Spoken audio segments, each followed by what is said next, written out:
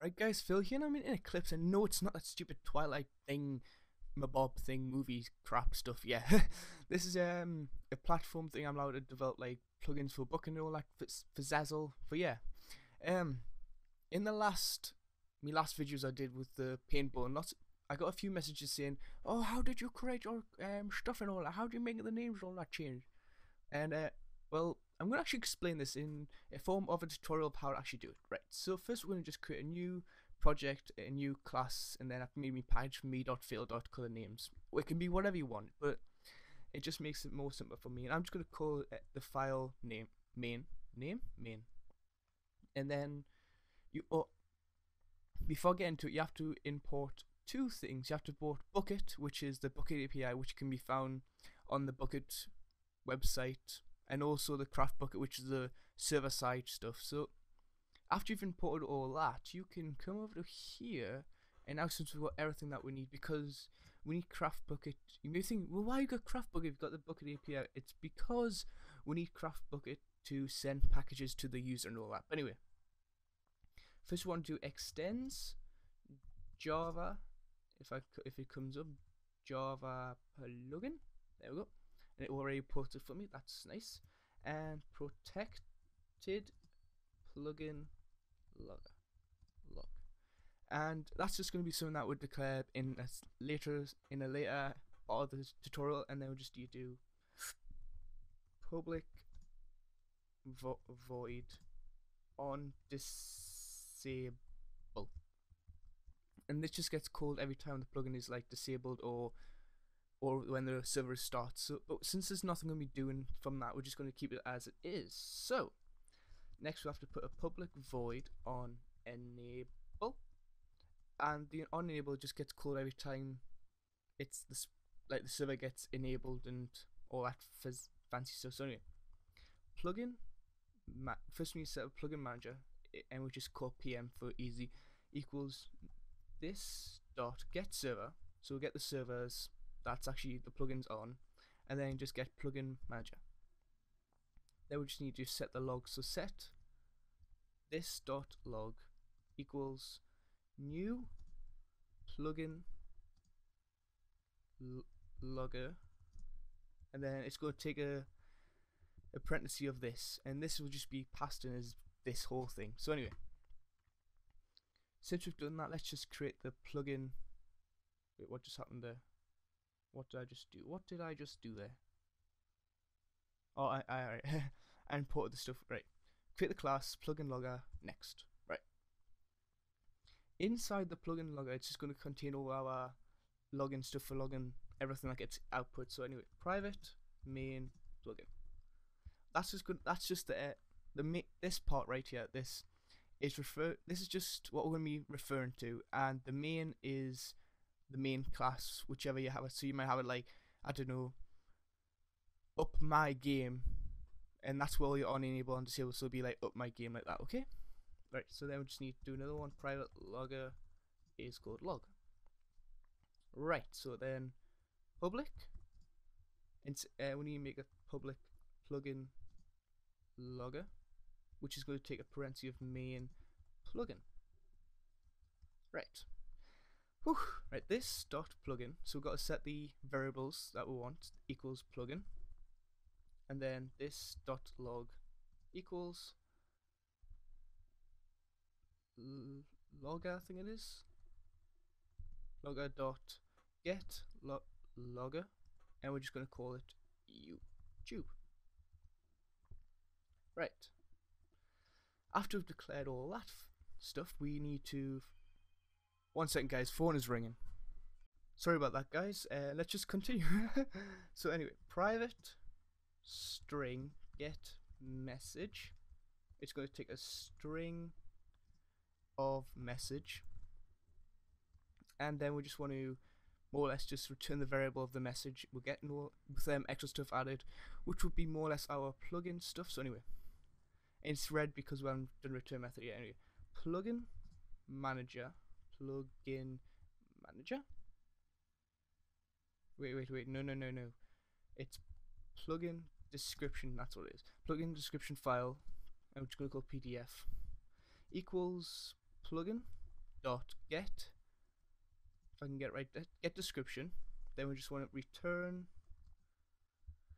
and this is just the way I like to lay it out. So anyway, plus pdf dot get name. You don't really need to do this. You can just do whatever kind of layout you want, but this is what I more or less use it for. Use it, and we're just gonna have like that, and then we're gonna have plus pdf dot get version plus. I'm just gonna close brackets and then space plus message. Right, save that. And why is this red? That description. I don't know. It's probably something I need to do later. Anyway, public void info string message. It's going to just do this dot log dot info this dot get message. Right. All that's done. We just need to go to our main file and we just more or less get all the harden energy done. Yeah. So anyway, let's just take that out for a second, and then we're just going to go public boolean, because we want to return true or false, boolean, and then on command. This is going to take a few parameters called command sender. Oops, I spelled that wrong. There, right? Command sender. We're just going to call this sender. We need to get the command that was actually inputted. So command cmd the string which was thingied. So string command. And we're just going to call command label. And then for the arguments, it's just string the square brackets, and we're just going to call it args. Yeah. Right, just save that. And yeah, it's going to be on the other thing. So anyway, let's just import our Bukkit stuff. So command sender and command itself. Right. And what is this? Oh, we need to, and return true. Right. Oops. Just highlighted everything. No. Right. If sender is no instance of player. So if the player that sends the command is actually a player in the game and is actually a true player, then do this. If it's not, then don't allow it to. Oops, what did I do? I didn't put that right. Sender, right. And we just need to import the player entity thing, which is there. Right. Whew.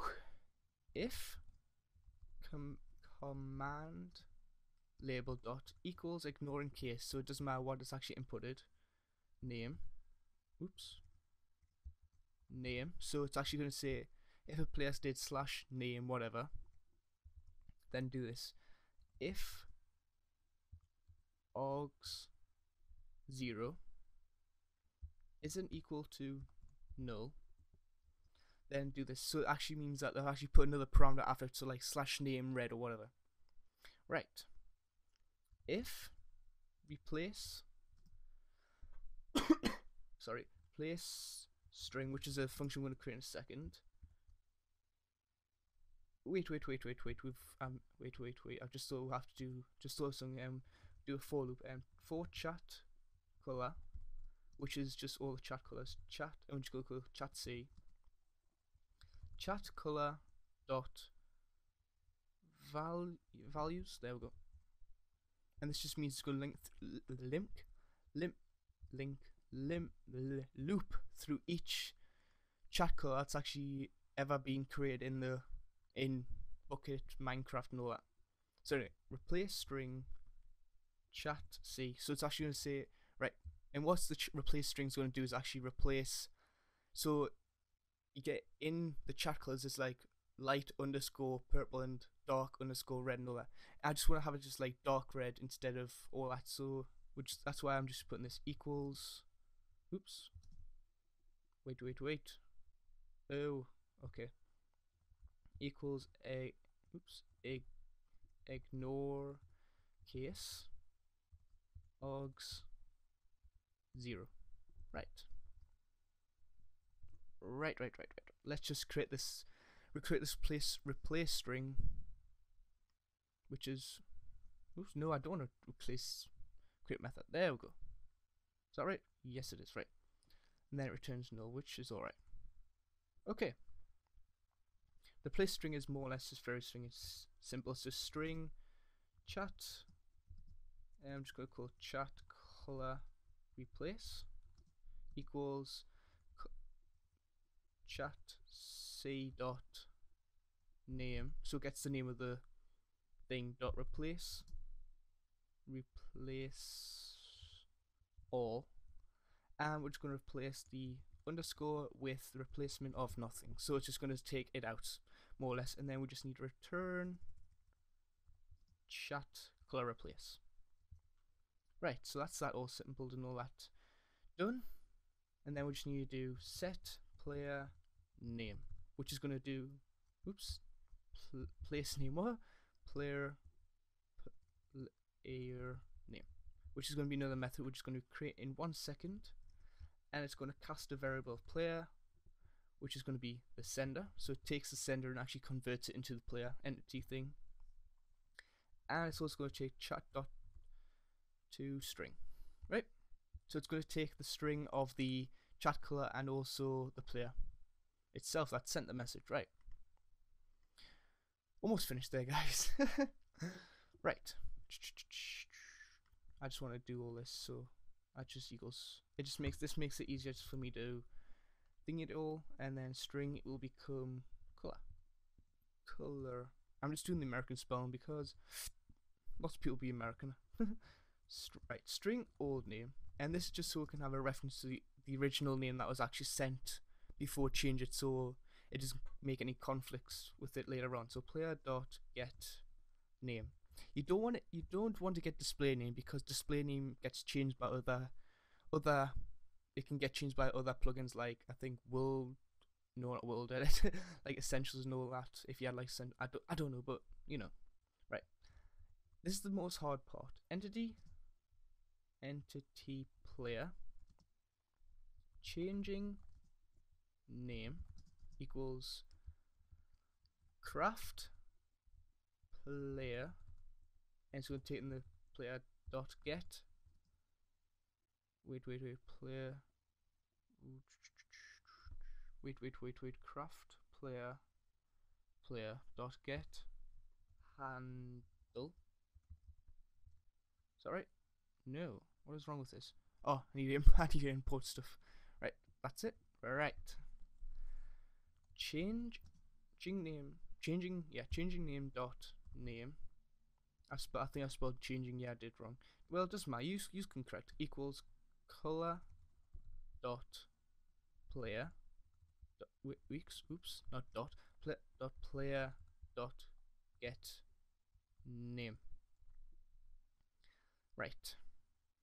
So now, since we've actually set the entity's name, that's getting changed. Now we want to push all the new packages to each player in the game and therefore update them in the name change, right? So do another for loop. So for player, and I'm just going to call this players in world, and it's going to be looping through the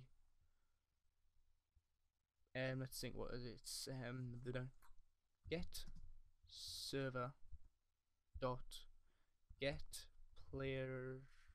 No, it's not that. Right. We can just do Bukkit dot get online players. Right. Now we just do another check. So if player in world isn't equal to the player, so if the player that's actually getting the names changed isn't equal to player, then we just want to push it out. So just do craft player in world dot get handle dot new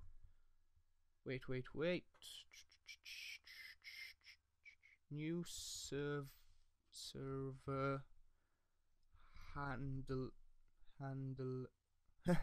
handle er.send. Wait, I think I need to import this here. If it allows us to, come on. Can I import it? No, what? Right. What have I done wrong? Get player to get handler. Handle. Craft player dot players and will dot get hand. Wait, what? See if I can rewrite it. Get handler dot net. Well, it letters there. I don't know what that was. Dot net handler dot send package new. So we've got to create like a new package. So new package. No, not new package. New packet. I think it's 20 named names. Wait, what? Named entity spawn. And it's going to take in the thing of changing name. Right, now then, what's wrong with here? Method send packet is a type net send is not applied to the argument. Wait, what? Wait, what? Alright, let's just see what the matter is here. Let's take that out. New packet. Can I just do packet 20 named entity, then just that should be right, and it works. Right, this is one mistake more or less most people get wrong, and what you have to just do is changing name dot name equals old name.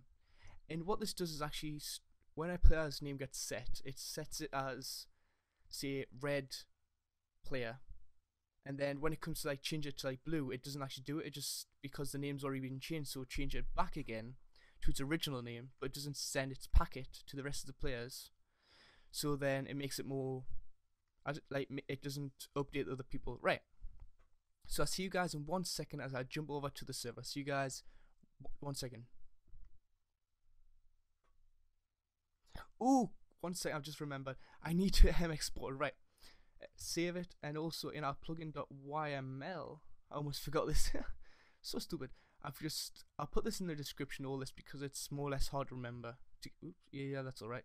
That's right. Right, just go to file, export, jar file, next, not paint bone, code name, and I want to save it into plugins and we'll in my plugins folder, and we shall call it, if I can get it right, color name dot, wait, no, it's not that, youtube.jar, we shall call it. It's been all done, so I'll see you guys 1 second as I start my server up. Okay guys, as you can see, in my server, and as you can see, this guy waving his head with me box on the head. I'll probably do a tutorial how to do that, even though it's more or less easy to do, right? So anyway, if I do /name red, it sets it to red. But the one thing is, I can't really reset the skin because the name is dependent on the skin and all that. But if I go /name blue, it changes to blue. I can go /name magic, and it does all this weird stuff. Yeah, look at all the random stuff. Woo, random, wow. And you can, one good thing with this, you can do /name, oops, I can spell it right, name bold, and it's nice and bold text. So yeah, this has been iProFatal. Don't forget to rate, comment, subscribe. Tell me in the comment section below if you want me to do any more Bukkit tutorials, and I'll see you guys next time. Ooh, also don't forget to follow me on Twitter. Bye.